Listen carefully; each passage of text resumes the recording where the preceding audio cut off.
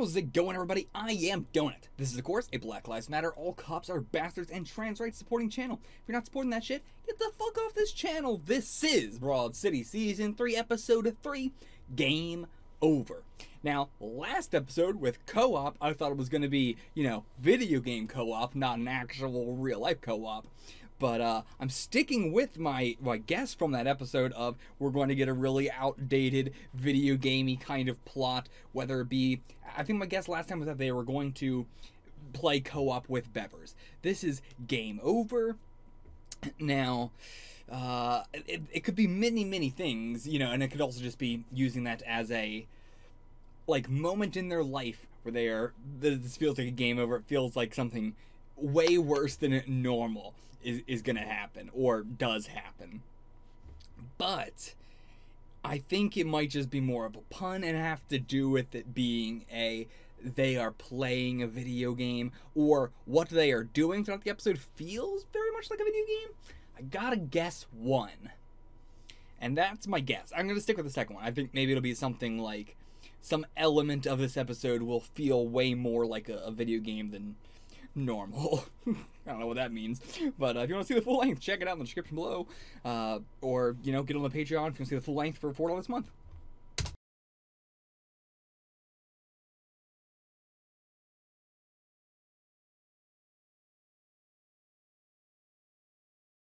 She was really good in that number. God damn, seriously. Her actor was on point. And I hope she comes back up. She came up in the sex shop when we were there, so there's potential for these, characters to come up outside of their workplace. Todd, I think we're done with. I'm not sure what else more they could do with Todd, but they could do a hell of a lot more with her. Todd, really, him having the strength to do all this at all. I love that we got character development for, the people of their work rather than really for Abby or Alana. It was more of, we have seen Abby's this competitive before, but we were also told that she was, way worse, or not even way worse, but just, it's way worse than what we've even seen. Because we've never seen her in a competition. We've just seen her in moments where she feels like she needs to prove herself, and she gets exactly like that. And Alana, we know it was the seemingly both of them are going to go on an upward trajectory, as even Alana was saying. But yeah, in the end, no, just Abby goes up and Alana goes down. And yeah, we get to follow up on Abby being a trainer now, and not immediately taking that back in this season. We're sticking with that, and she is respected more at this place now. It's unclear if, I can't remember what her name is, but the main girl trainer that we see along with Trey, was she also suspecting her of steroids, or did she truly think that she was just that strong on her own? I'm not sure, but she's fitting in there now, and, it's still in the locker room sort of situation. She's not going to at all, but on these events, she's going to get so aggressive, but you know what? For these people only, it works, and that's a nice message. Meanwhile, Alana would have been, she got her promotion, she was doing really good, all she had to do was not tweet out bestiality.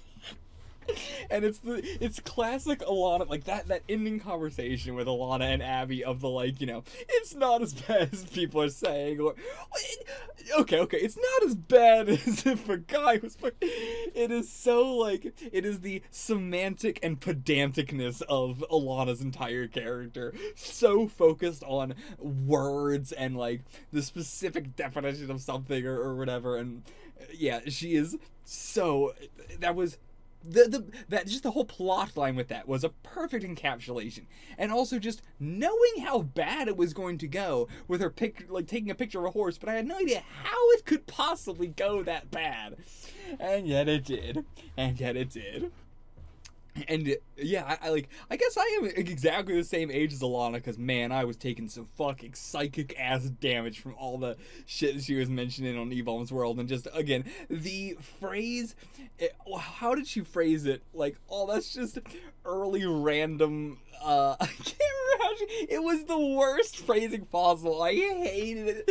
I hate it because I know it's true, and I know I used to be that person. It's also hilarious, Alana is that, middle school personality, but she's still carried it on here.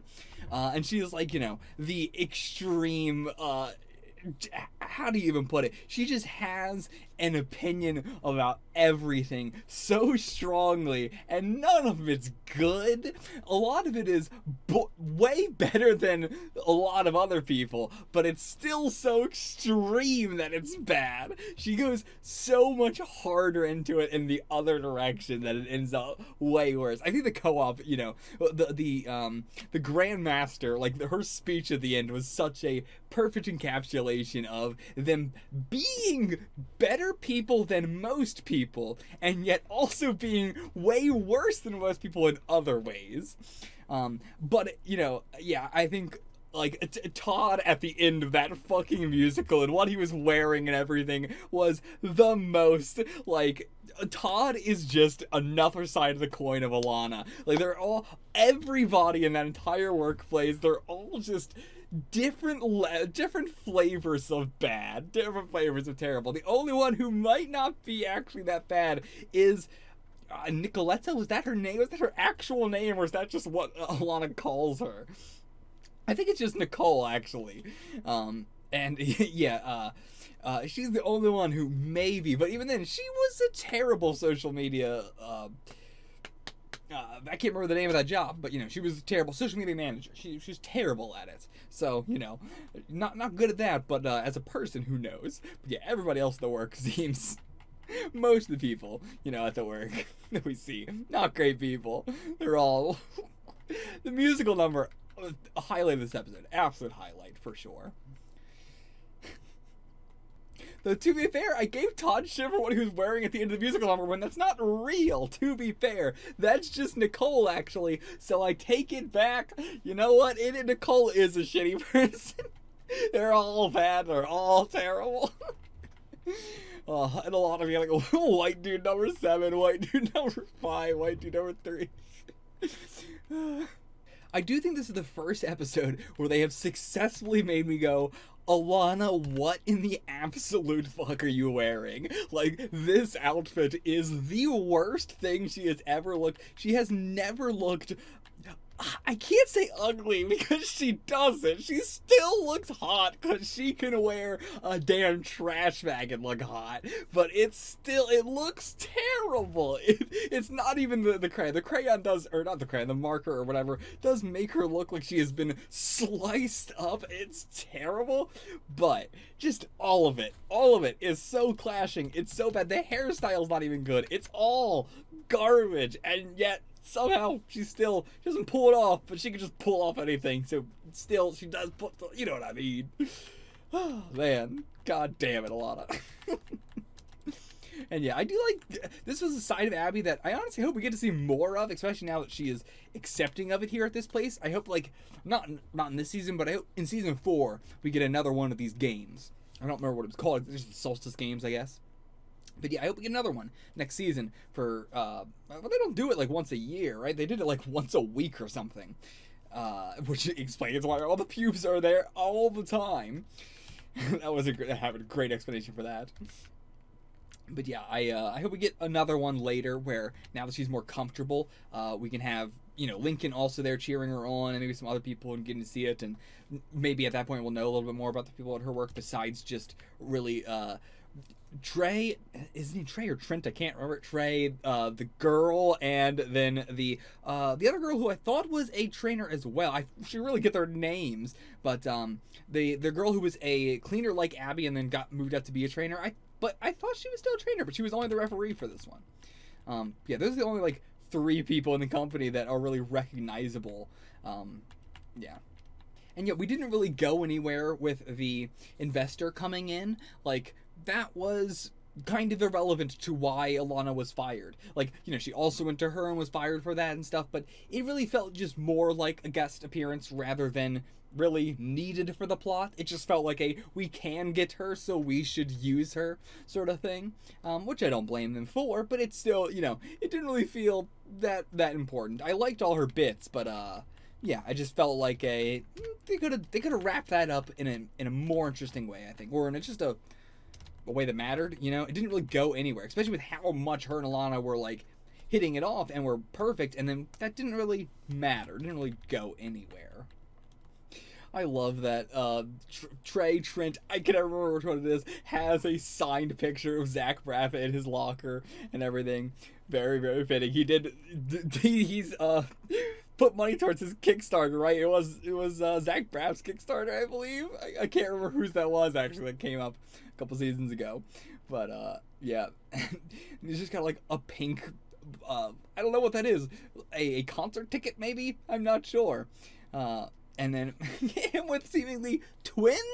I don't know what that is. Seems like he's dating twins? I don't know. Abby's locker, there's not much to say about. It is just a mess of collages of the most generic fucking, like, sayings. You go, girl. Yes, you can. Bring it. I pity the fool that gets in my way. And it's fucking Hillary Clinton. that one's good. That was fucking... and then all the pugs with glasses. She loves pugs with glasses. Absolutely loves them. Like, I really, now that I'm thinking about it, that is like a thing in the show. But yeah, I don't really think about it that much. But yeah, I guess that is Abby's thing. She loves that. But yeah, I think that's it for this episode. I will see you guys for the next one. Until then, get the fuck out of here.